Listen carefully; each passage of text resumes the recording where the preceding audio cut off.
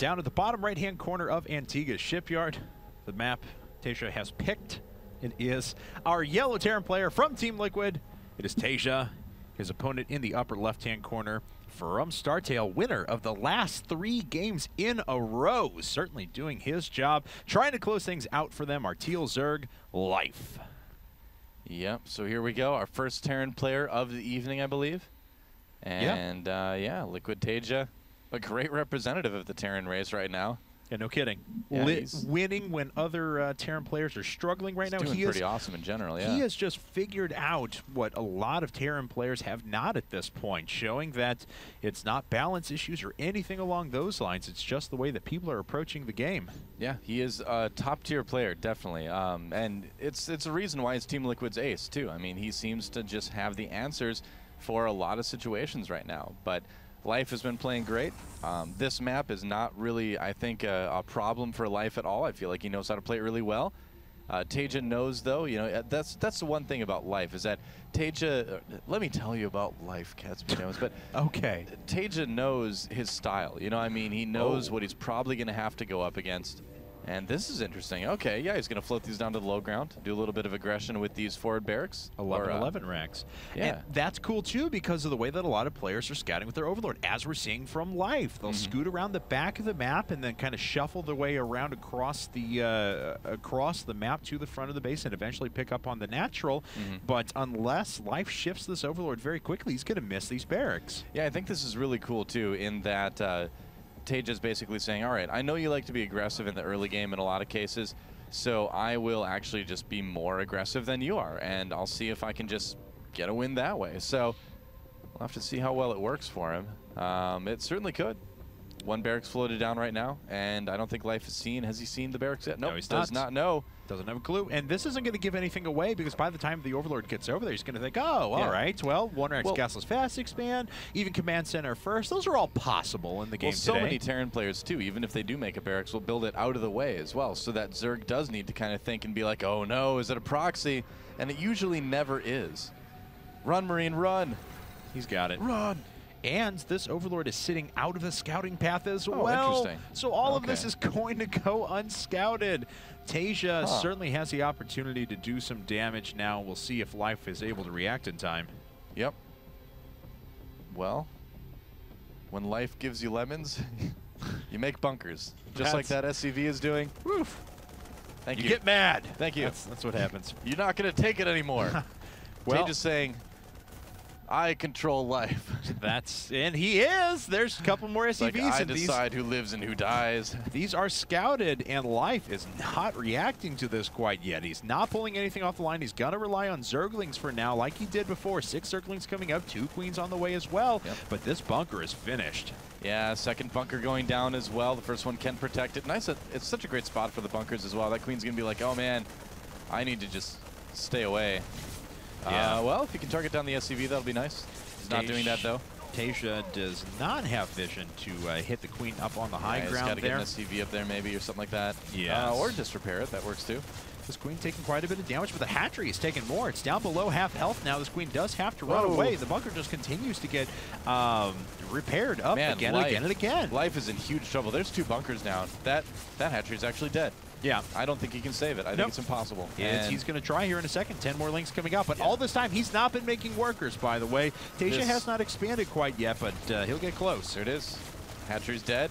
And TaeJa, looking right control. now. Yeah, I mean, looking right now, like he may be able to win this game very quickly against Life. And there's an expansion coming up for him, and he's going to wall in with these barracks up at the front. Now, Life's won 3 games already, so even if he goes down right here, he's still more than done his job, but talk about a turnaround. TaeJa just coming in and smacking down the player that got a bunch of wins against his team. Here come the Zerglings right now. Life's going to try it. Yeah, and it looks like he's going to repair this up as well. So the bunkers will eventually go down, but a lot of Zerglings are going to die in the meantime. So this does get cleaned up. Life is able to stabilize for now, but as we can see, he's on 19 workers to his opponent's 18. He's down a base. The command center is almost finished up for TaeJa, and TaeJa's going over to a 3rd command center as well. Yep. That's right. He's also got plenty of barracks out right now, and he doesn't even need to use these for Marines. He probably will, of course, but Terran players in the past have just used this sort of wall to follow up with mech play, go for something like Blue Flame Hellions very quickly. Now, if I know Life, I would not be surprised one bit to see a Baneling nest go down very, very soon. He doesn't strike me as the type of player to try to macro out of this, but I guess I'm wrong because he's throwing down the 3rd hatchery, so never mind. I was there with you. I mean, Life certainly has the opportunity to, or has the tendency to play hyper-aggressive, or at least test the front. It would take a lot of Banelings to go through the barracks, of course, with 1,000 hit points apiece, but still not out of the realm of possibility. Double gas coming down for TaeJa, though, and he is just about to finish up his 3rd command center. Yeah. Life's one of those players where I see him winning a tournament at some point in the next year, like a major tournament. I feel like he really will. Yeah, I think he has the potential to. I mean, once he kind of, gets everything under check, but he's started to get a lot of big game experience. This is certainly a high-pressure situation as well, and he's taken 3 games, so he's certainly proven himself to be effective. Going for 3 hatches is a cool choice, too, because it's basically saying, all right, I know how far behind I am. I'm just going to have to take this risk, and if it doesn't pay off, big deal. I probably wasn't going to be able to win with like an all-in anyway, but if it does work, then, at least I will have done what I needed to do. Well, let's see here now as TaeJa going ahead and finishing up his 3rd orbital command. He's got a bunker up in the front. He's getting combat shields for now, and we'll probably see our first factory sometime soon. There's an engineering bay on the way as well. Yep. 2 engineering bays, so we'll go for double upgrades, and probably going to be just going more or less Marine tank. Well, moving out with a very normal push after 1-1. Well, we saw even on Build Order Breakdown the other day, the game between IGNProLeague and Marine King, where this was pretty close to the build that Marine King did, minus the overt pressure up at the front. So, well, I guess he tried to, I suppose. I should even say that as well. So just heavy on the upgrades, maybe very late on the tanks, if at all, or at least they're going to come very late in the game. Now, a notable difference between those games, between this one and that one, that I want to point out is that Marine King tried to proxy his barracks in the middle of the map and was immediately scouted, too. So didn't go as well for him as it did for TaeJa this game. That does make a huge difference. When your double 11 racks proxy goes badly, that really, really hurts you. Yeah, it looks like TaeJa going to take this opportunity to move out across the map. Combat shields will, of course, be finished up, and still with a full wall, with a defensive bunker sitting up in the back. So TaeJa going to be more than secure, even has his factory finished up, and is sitting on 40 workers, now 42. Yeah, 40 workers to the 48 of his opponent, actually. So Life just basically taking all the chances that he needs to. Droning, over-droning in a very dangerous situation, taking 3 bases in a dangerous situation, but in the current metagame, it's fairly safe to do that. Your opponent generally isn't going to follow up with attacks as quickly as they used to. I like this, though. TaeJa looking for hidden bases. You do see a lot of Zergs taking those when they lose their hatchery like that, so this is good due diligence by TaeJa to just kind of make sure that Life isn't kind of pulling anything over on him. And what does he have coming up back at home? Just Reactor and a Starport to eventually add on those medevacs. So things looking pretty normal for TaeJa now. Now, on Antiga Shipyard, tanks are very good at defending this little space in between all 3 of your bases. So I wouldn't expect him to add on tanks a little bit quicker than we saw Marine King do against IGNProLeague. But, certainly still a lot of game left to be played. We'll see if Life has gotten himself back into this. He does have Baneling Nest, Baneling Speed coming up out of that Baneling Nest. Yep. That's right. And, Life's not in a bad spot, really. I mean, he has a smaller army than he would have otherwise, obviously. But when things are all kind of said and done, he's recovered from this really, really nicely. Now, the factory with the tech lab is finished up, so we'll see if this gets taken advantage of by TaeJa. He is floating out to take his 3rd at the same time as well. These Marines really weren't being used for anything else other than that due diligence you were talking about before. Attack of Zerglings making their way across the map, but there's already enough forces to be able to repel that pretty handily.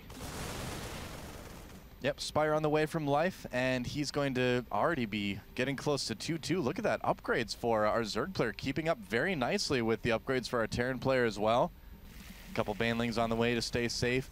Now, the one little tricky part about what Life is doing with this is that he's going Mutas, and TaeJa is going nearly all Marines. I don't think he has any tanks out quite yet, right? Yeah, he's just got it for later. He's going to be going Medic or Medevac Marine, rather, right now, and of course Mutalisks are going to have kind of a hard time against that. But if Life goes for possibly a Carapace upgrade first and just harasses a lot with those Mutas, then, you know, he can take a few Marine hits. Might not do bad. Zerglings starting to filter in now slowly, and Stim is finished up. And oh, those Zerglings are running through a tiny little choke point there. TaeJa doing some pretty good damage. Looks like he's going to try and pick off an upgrade. Can't quite do it, but he did lose a single unit there. So economic damage done, army damage done, and he hasn't lost anything yet. Yep, that's right. And because Life went for mutas instead of infestors, he can't fungal or anything like that just yet. And here comes TaeJa again. This base in serious jeopardy. He's going to kill a lot of drones here. TaeJa is dropping again. So good. It looks like finally this is going to get cleaned up, but yeah, a lot of damage done once again. How many workers has he killed? 9 so far. Could have been better.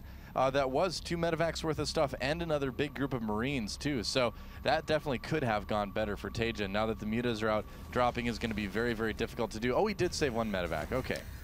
So he did just lose 1 medevac and what, approximately 20-something Marines? Something like that, give or take. So, but he is sitting on pretty ridiculous production at the moment. 4 barracks over there, 4 barracks over there. 5 of those barracks actually have reactors on them, so he can make 13 Marines at a time in addition to supplementing his siege tank force. It's that heavy Marine style, and Zergs lately have just been going very heavy baneling against that heavy Marine style. Life instead going for the infestation pit, another Evo chamber as well. Did he lose an Evo chamber actually in one of those drops? Yes, he did. He did have that upgrade canceled, which means that his +2 attacks are quite delayed. Yeah, that does hurt a little bit. Okay, so mutas trying to harass. And looks like they will get the missile turret. 1 muta does go down though. 2nd missile turret now starting to do some damage. These missile turrets have certainly done what they needed to do, and they delay for the Marines to get there in time and take out a couple of mutas on their own. So pretty well done there by TaeJa. Good turret coverage. Yeah, TaeJa's in pretty good shape here. He's got a small-ish army. Life's decision to not just make a ton of Zerglings and Banelings is actually kind of an interesting one to me. I'm a little bit surprised that he's actually going for mutas and trying to tech up even more. It's actually very unlike him, honestly, to try something like this rather than just try to overrun his army with Zergling Baneling. We saw him play very, very patiently against Hero, but I feel like in this case, he kind of had the answer. You know, he had the tech answer for what could do well against TaeJa, but he's just deciding not to do it. So we'll have to see if what he's trying works out here. Okay, well, TaeJa's starting to move through the middle of the map. He does have a few tanks along with this as well, so big groups of Zerglings and Banelings aren't going to be as much of a threat as they would have been with just a pure bio force. But with that being said, Life is now sitting on a 4th base. TaeJa, I don't believe, has started his 4th command center quite yet, but he does have Thor production started as well, so we can supplement that anti-air. Yep, Hive on the way for Life as well, so he's getting plenty of time to tech up. Get his Hive tech up and running. That's a lot of, that's a lot of Mutalisks. Why did I forget what those are called? This reminds me a lot, actually, of, oh, never mind, there's an attack coming here, catching that tank out in the open here. Ooh, pathing of the Marines actually almost cost them their lives as the Banelings were just barely behind, but the tanks that were sitting back here for TaeJa actually did just rack up a lot of kills. I feel like he could have pursued there, to be completely honest. I feel like he could have wrapped around those Marines quite nicely. Because he's dropping at the same time. He's killed another 8 workers there and going to pick off a Mutalisk or 2, but will get cleaned up. Yep, that's right. Now, this reminds me a lot of the game between Curious and Beyond on Daybreak that we actually just looked at in Build Over Breakdown earlier. Now, that ended up being a win for the Terran player. We'll have to see if Life can kind of change that around in this particular case, but TaeJa's getting that nice high ground now. And he is max. Actually, both players are max and starting to bank resources as well. A couple more command centers coming up for TaeJa as well. Everything trying to swing around the side for Life. The Banelings are quite far behind. The Marines have done quite a bit of damage. The tanks really haven't come under fire quite yet, but the Mutalisks are just kind of overpowering everything. But there's enough left over that the Thors actually absorb quite a bit of damage, and the Mutalisks have to run away. So a very good hold there by TaeJa. Now he has a significant supply advantage. Yeah, those Mutas took a ton of damage from those Thors. That base is definitely going to need to be canceled. There it is, and now Life is going to be able to, or TaeJa rather, is going to be able to start to press his luck, press his advantage. Okay, well, we'll see if Life is able to mount a defense here, because this is looking very strong from TaeJa. Oh, good fungal pinning things down. Oh, but the rest of the forces were still out in the middle of the map. The Mutalisks all dying. This force is getting split up for Life. Not many remaining, actually. He's down by 55 supply now, and TaeJa may have what it takes to start the comeback train for Liquid. Yeah, Life is trying to tech through all of this as well, and oh, the rest of the Mut is taking a lot of damage, down to just 3 right now. Oh boy, and TaeJa knocks out that base. He's going to take his own 4th at the same time that he kills his opponents. Oh, TaeJa immediately dropping down his units, though, to try and take out this force. Yep, that's right. But, I mean, again, look at the supply. TaeJa just really getting that nice supply lead. He's got enough production going that even if he loses armies here and there, he's at the point where he's starting to trade as efficiently as Life is, if not more efficiently. Okay, well, Life is going to try and rally back at the moment with what he can, but on 3 bases, one of those mined out, a second almost there as well, down, well, not really any workers, but oversaturated compared to his opponent. Yeah. It's going to be quite difficult to do so. Well, it's just turning into kind of a little bit of a weak late game for Life. You can see he's only got enough for 2 Broodlords right now. He's making some more Corruptors, but he doesn't really have that Zergling Baneling army to back this up again. There's a fungal on the medevac, so he will be able to probably take that out. Yep. He'll be able to handle that. But again, it's just he's not going to have that strong late game army that you really need against Terran. 5 Broodlords in total, joining the 2 that are on the field, so it will be 7 altogether, but still, Life down by a lot of supply, and headbutting with those infestors not going to work out all that well. I think he was maybe trying to catch some medevacs there, watching for more drops, but he missed that one. And here we go. It's coming into the main. Oh, splitting that drop up at the last second. Really well done, and there are no forces going after this drop.